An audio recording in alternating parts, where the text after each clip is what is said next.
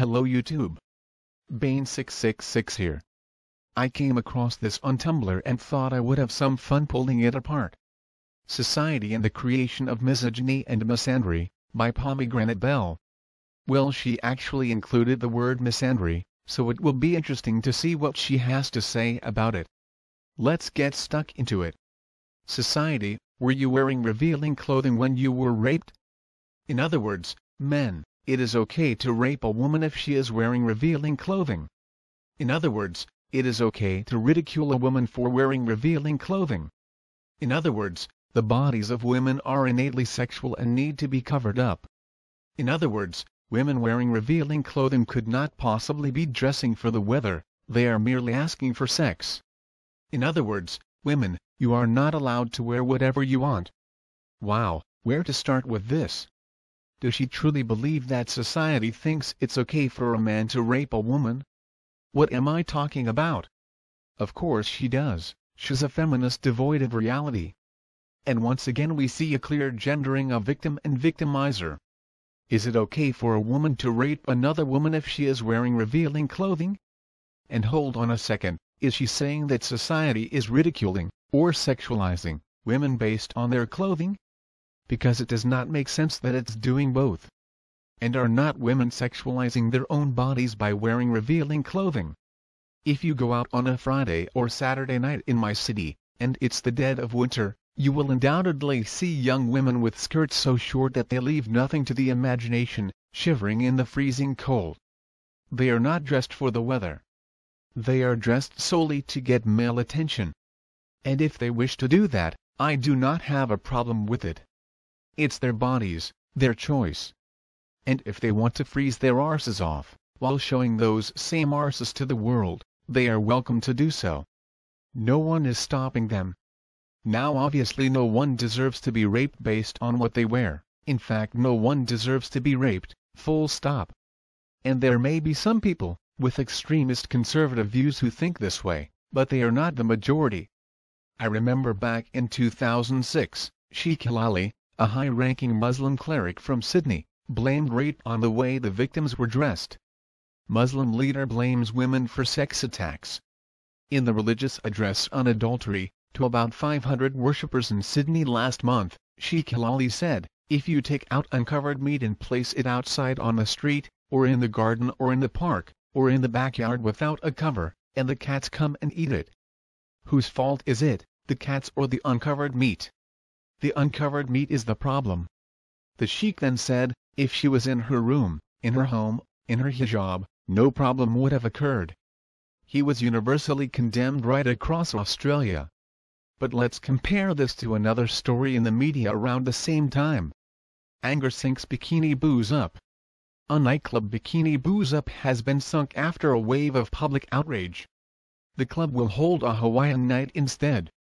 Amber Lounge management today scrapped plans for their Christmas bikini party where women wearing bathers would receive unlimited free drinks at the CBD bar on Friday night.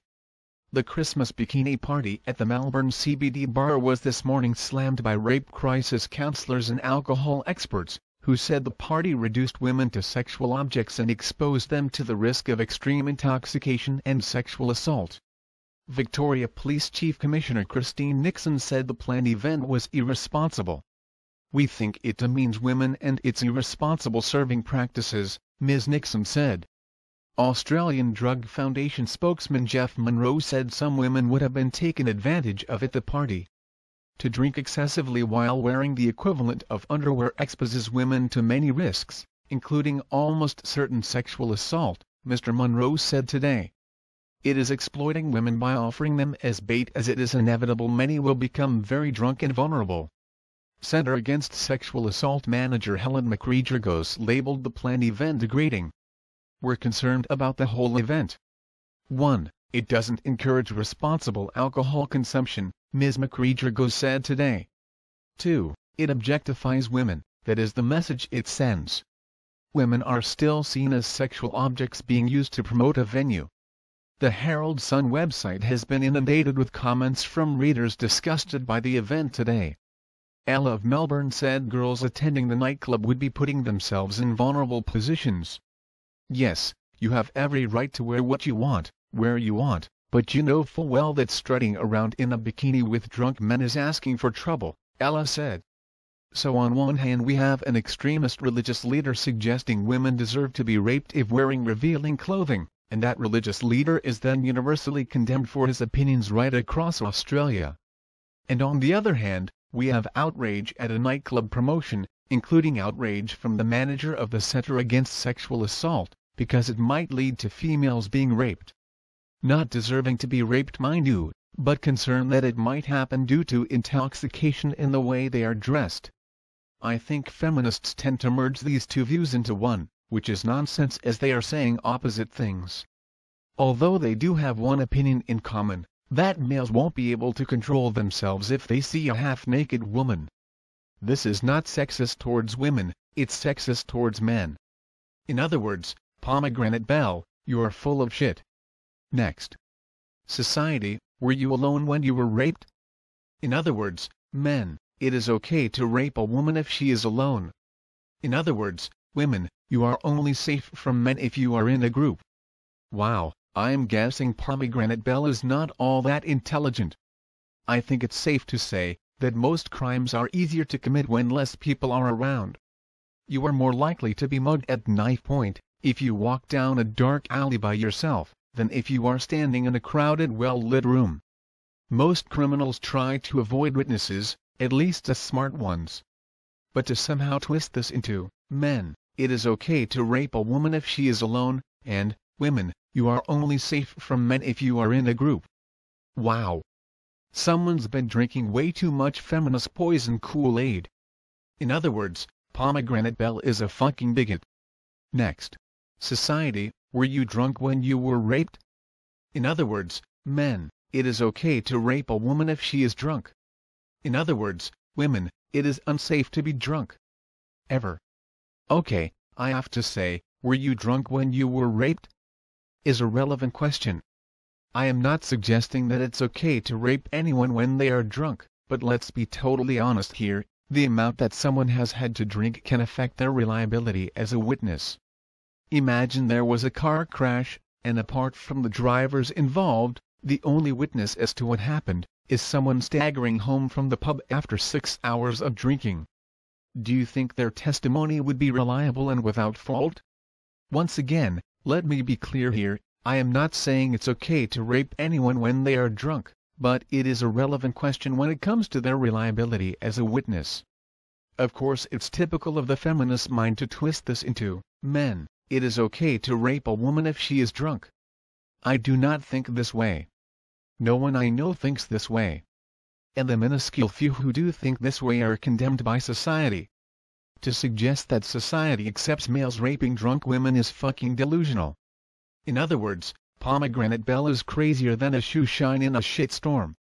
Next. Society, did you fight back when you were raped? In other words, men, if a woman is too scared to fight back, it is okay to rape her. In other words, women, fear is not an excuse for not fighting back. In other words, women, only violence will show a man that you truly mean, no, I do not want to have sex. Wow, so only violence will show a man that a woman does not want sex. Wow. In other words, Pomegranate Bell has a twisted, fucked up mind. Society, bitch, cunt, pussy, whore, and slut, are all socially acceptable insults. In other words, it is an insult to be feminine, and or have feminine genitalia. In other words, it is not okay for women to be promiscuous. And here we have the perfect example of the feminist one-sided argument. Of course she does not consider the words like, dick, cockhead, wanker, tool, smeghead, or prick, just to name a few, are socially acceptable insults towards men. But why would she only consider half the picture, when she undoubtedly knows that males are called similar insults? Most likely she has started with her conclusion, that women are oppressed, and then proceeds to only acknowledge that information, that supports her predetermined conclusion. Or possibly she only has a problem with insults towards women, thus holding them separate and above males, seeing them as more valued and in more need of protection. It's not the first time I have come across this argument, and every time I am amazed that someone could make such a clearly weak, easy to prove wrong argument. In other words, Pomegranate Belle is either too lazy, or too stupid, most likely a combination of both, to make a legitimate argument. Next. Society. When a girl gets raped and there is a picture taken, it is perfectly natural to call her a slut. In other words, it is a girl's fault if she gets raped. In other words, boys, you will gain notoriety if you rape a girl. In other words, ridiculing a victim of sexual assault is a societal norm and you are stupid if you do not join in. Great, we are back on the topic of rape. I cannot help but think that all these rape-related comments made by Pomegranate Belle so far are just the result of living in the feminist echo chamber, where they hear nothing but the sound of their own voices, telling each other how cruel the world is to each and every one of them. When in reality, they are the most privileged and protected group in the history of the human race. Boys do not gain notoriety for rape. In fact, it only takes a false allegation to destroy a boy's life. In other words, Pomegranate Belle does not live in the real world. Next. Society. If a girl is raped, she must have provoked it somehow. In other words, men cannot be held accountable for their own actions. In other words, men are like wild animals that cannot stop themselves. Yeah, I think I covered this one earlier with Sheikh Hilali. These are not the opinions of the vast majority of the human race, especially in the Western world. Although a lot of feminist rape hysteria fits in with the men are like wild animals that cannot stop themselves comment. I also find the men cannot be held accountable for their own actions comment interesting, considering the amount of time feminists spend making excuses for the bad behavior of females. If we take into account the sentencing gap, then it's easy to conclude that males are held more accountable for their actions than females. In other words, it must be hard for Pomegranate Belle to breathe, with her head so far up her own arse. Next. Society. These ass, you look sexy, etc. are all acceptable compliments to a woman. In other words, there is no such thing as sexual harassment. In other words, women should be gratified that men want to have sex with them. In other words, a man being interested in a woman automatically means she is obliged to be interested back. Of course there is such a thing as sexual harassment, but it does not just apply to females. And I have to laugh at. A man being interested in a woman automatically means she is obliged to be interested back, because in my experience, if you clearly state to a woman, sorry not interested, she will then see it as a challenge. A perfect example of this happened late last year to myself and a mate. We both had a weekday afternoon off, and it had been a while since we had caught up, so we decided to meet in a city pub for a couple of beers. My mate got the first round, and commented to me when he got back to our table, that there was a drunk blonde at the bar. This was 1 o'clock on a Thursday afternoon, so it was unusual for someone to be clearly that drunk so early. About 5 minutes later she staggered over to our table and asked, "Do you mind if I join you guys?" It was very, very clear to me that this woman was nothing but trouble, so I looked her straight in the face and said, "Actually, yes I do." I was not rude, just blunt, but the look on both her face, and my mate's face was hilarious. Clearly this young blonde bimbo had never been told no before. And my mate looked equally shocked that I was actually telling a woman no. It's one of those moments that I really wish I had a picture of. I politely explained that my mate and myself were having a long overdue catch-up. And she staggered off with a stunned look on her face. But the story does not end there. Because when it was time for my shout, and I went to the bar to get some drinks, she moved over to our table to work on my friend to let her join us. When I returned to the table with the drinks, I had my friend saying to me, "Come on man, can't the lady join us for a while?" I gave in, as I knew I wouldn't hear the end of it otherwise, and I thought it might be an interesting lesson for my friend. And she proceeded to dominate the conversation with drunken talk about herself and her problems, as I knew she would, all of which was directed towards me, as if my friend wasn't even sitting at the table. I had committed the cardinal sin of saying no to her, so now she was determined to change my mind and have me accept her. My friend on the other hand, had accepted her from the start, so there was no reason for her to give him any attention.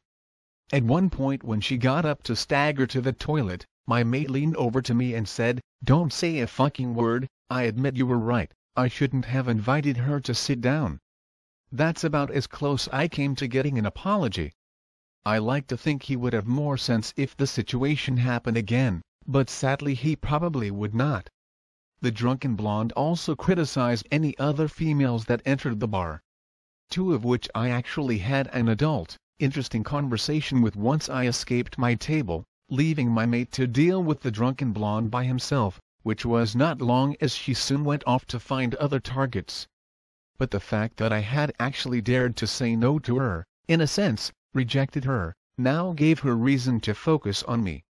It was pretty clear she was not interested in me, just my attention and acceptance. She never asked questions about me, showed no interest in who I am, she only spoke about herself. She was only looking for attention and validation. I am not suggesting that all women are like this, the two women I spoke to later on were not.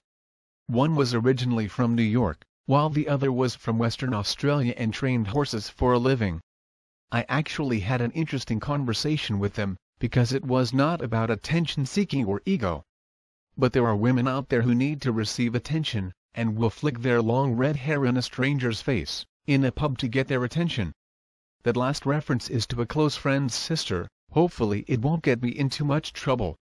And for the record, I never bought the drunk blonde a single drink, I am not that stupid, but my mate was. In other words, Pomegranate Belle is incapable of realizing that there is shitty behavior from both genders, when it comes to the mating game, and just about everything else we do. Next. Society, beautiful, pretty, sexy, fuckable etc. are the best compliments a woman can get. In other words, women have no value except in their physical appearance. In other words, women should not be measured by their intelligence or actual skills. In other words, women exist to be physically desirable to men. It is true that society puts value on the physical appearance of females, something many attractive females use to their advantage, I might add. It is also true that society puts value on males based on their ability to provide, not for themselves, but for others. Who is going to get more female attention? A doctor or a guy who drives a garbage truck? Using Pomegranate Belle's own logic, this would suggest that men exist to be physically providers for women and children. Sounds like a good reason to go MRA or MGTOW to me. Let me point out though, that in my story about the drunken blonde, I preferred to have a conversation with two less physically attractive, I am not saying physically unattractive, just less physically attractive females, due to their personalities, rather than endure the vacuous ramblings of a self-obsessed cunt. It's beyond me how some guys can put up with bad behavior from attractive women. Personally, I think in many cases it's about the male seeking validation of his own attractiveness. In other words, yes, some men see nothing beyond a woman's beauty, just as some women see all men as misogynistic rapists. In other words, Pomegranate Belle stereotypes bad behavior from some members of one gender, as being indicative of all members of that gender, while simultaneously ignoring her own bigotry and bias. Next. Society, it is natural for men to wolf whistle and call compliments after a woman, slap her ass, etc. In other words, women, all men are pigs and there is nothing you can do about it. In other words, women, you must grin and bear sexual harassment. In other words, men, to be a true man you must sexually harass women. Okay, as I have said in previous videos, I agree catcalls are wrong, no one should be yelling out comments about a stranger's arse or tits or whatever. But it's hardly epidemic. It is something done by a minority, at very least in the part of the world I am from. To suggest that this is something that all men do, or it's natural for men to do it is ludicrous. And I do not know anyone, and I do mean anyone, who thinks that someone is not a true man unless they sexually harass women. In other words, Pomegranate Belle is only interested in constructing negative stereotypes of masculinity, and applying those stereotypes to every male. Next. Society, there is nothing wrong with the wage gap. In other words, women are inherently worth less than men. In other words, it is wrong for a woman to want equal pay. In other words, women are not as suitable for work as men are. In other words, women are worth less than you and it is okay to ridicule them because they do not matter. No, society does not say women are worth less than men, it is women who through their own choices earn less than men.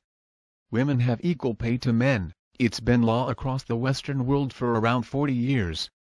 But women on average work less hours, and on average choose safer lower paying work. I really am sick of dealing with the wage gap myth. In other words, Pomegranate Bell would probably believe the earth is flat, if it could somehow be blamed on males, and turn women into victims. Next. Society, it is not okay to protest sexism. In other words, sexism does not exist. In other words, equality does not apply to women. In other words, feminists must be kept in line by a backlash of hate. In other words, feminists are automatically man-haters. In other words, feminists are threatening to men. In other words, men, it is not okay to support equal rights for women. Oh boy, where to start? Okay, first off, our society is obsessed with sexism, but only if males are doing it to females. To think otherwise is delusional. Then we have the statement, equality does not apply to women. Which is ironic, as feminism is not interested in the equality of the genders, but just equality for females, which is not true equality. This is easy to prove. It's called the sentencing gap. Females are less likely to be found guilty, or receive less of a sentence, than males who have committed the exact same crime. This is not equality. Yet I have never, ever, heard a single feminist ever say a single word about it. I have however heard some feminists say women should receive even less or no sentence, as it seems whenever a woman commits a crime it's somehow always the fault of a male. So please, someone, anyone, please explain to me why this piece of inequality that affects males is never ever brought up by feminists. There are injustices and inequalities for both genders. A movement obsessed with fixing only the inequalities of one gender is not an equality movement. We live in a society that is obsessed with equality for females, but does not give two shits about the equality of males. Then she says, feminists must be kept in line by a backlash of hate, which translates as, someone asking questions, or pointing out that the wage gap myth, for example, is false, and then showing supporting evidence. And she goes on, feminists are automatically man-haters. Well, I have no doubt in my mind that feminists like Pomegranate Bell are indeed in every way man-haters. I think the biased bigoted bullshit she spews forth is clear evidence of that. And she finishes with, men, it is not okay to support equal rights for women. Well, I do support equal rights, equal opportunity to succeed or fail, and equal responsibility, for all males and females, of all races. I just do not think feminism is the way to do it, in fact I think feminism does the opposite. In other words, a diet of feminist propaganda obviously leaves Pomegranate Bell starved of facts. And finally, feminism, this is not an okay society to live in. Actually, I would suggest that modern Western society is the luckiest and most fortuitous society that has ever existed. That's not to say that there are not problems that need fixing. I would not be making these videos if there wasn't. We can continue to improve and make things better, but feminism is not the way to do it.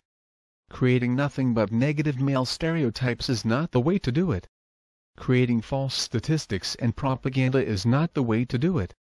In other words, it's individuals like Pomegranate Bell, who do far more harm than good.